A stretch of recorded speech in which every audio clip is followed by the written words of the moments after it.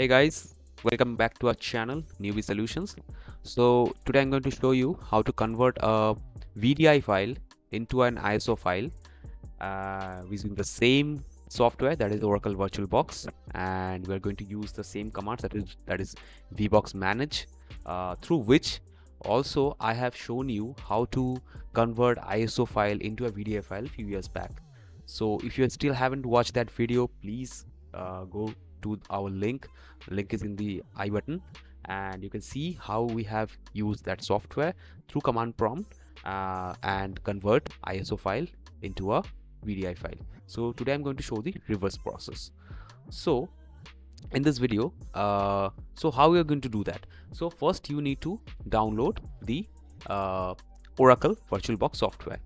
So you need to go to Google and you need to type Oracle VirtualBox. You can see the first link, and if you go to downloads, and you will be able to download for your operating system. If it is for Linux, then download the Linux version. If it is for Windows, then download for the Windows version. So you need to go to this Windows host or VirtualBox 6.1 build, anyone would be fine.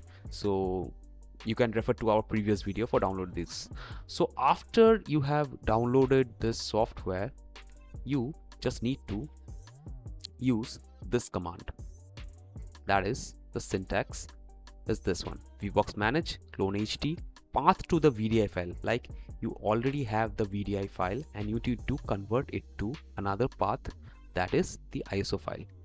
So, and last will be format row. So this will be my basic command, that is already I have this file and I will convert it into this file. So first we need to check where we have installed our Oracle VirtualBox. So just go to this PC,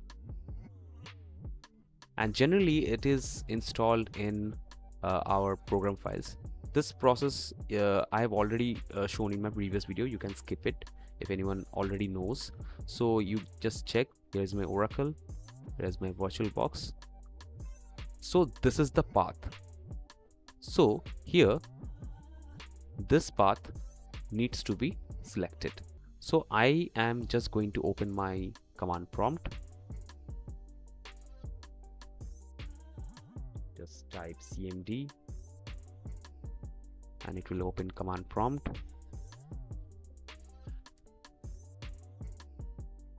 So then I will just change the directory to this VirtualBox directory, because I need to use this software and I'm going to use the command which is associated with this software. Then I'm going to press enter. So here you can see there is the path for the VirtualBox. So I'm going to change the path. So I've changed it. Now I have access to the Oracle VirtualBox directory. I'm going to use this command. So I already have a folder, that is test folder. It is situated in my desktop, and I already have this VDI file.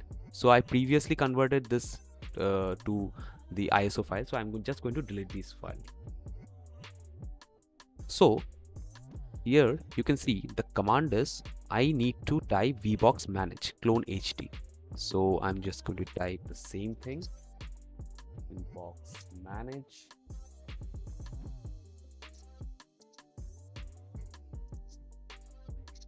clone HT, and I need to type the path to VDI file. So the path to VDI file would be this path. I'm just going to copy,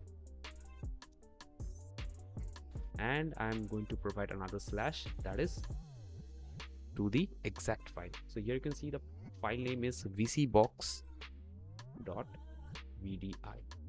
So I'm just going to close this as per the syntax, and I just need to store the converted ISO file. So I am just going to store my converted file in this folder itself. So I will use the same path. So I'm just going to use a space, and I will use the same path. You can also store in any other path, that is not an issue. And I'm going to type another file name, that is vcbox. You can name it anything. So I'm just going to name vcbox.iso. It will be my ISO file. You can also type image file if you want to convert it to a img file, that is image. You can also type img. The command is exactly same. I'm going to type ISO. It will be ISO archive file, and I'm going to end it with format raw. So I'm just going to copy this part and I'm just going to type format raw, and I'm going to hit the enter. It will start converting the file. You can see it has already started converting it, already started creating the ISO file. Here you can see the progress bar, it's increasing,